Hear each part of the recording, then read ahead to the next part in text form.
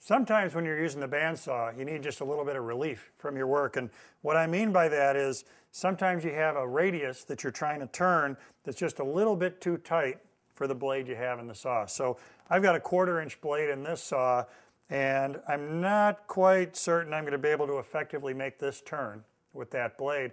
So what I'm going to do to simplify it is I'm going to start with relief cuts. On a relief cut, I'm going to cut from this edge in just a little bit short of the pencil line. Then as I come back and I follow this curve, each of those pieces will fall out.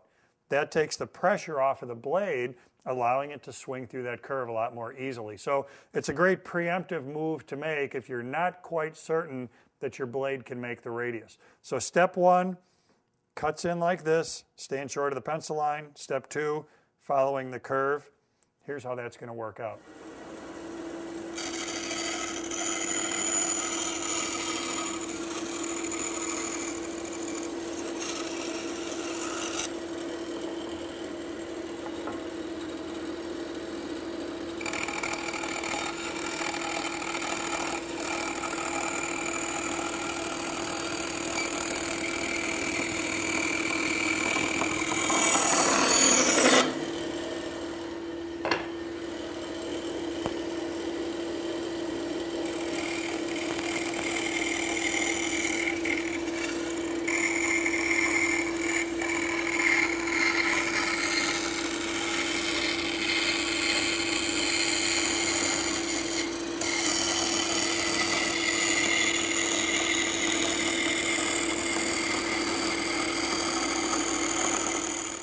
So this piece is almost done already. Another relief cut here. I can keep making these curves, finish that off. So when you're working on projects, keep in mind the opportunity to come in and make these cuts, and that'll provide a little bit of relief for you and your woodworking projects too.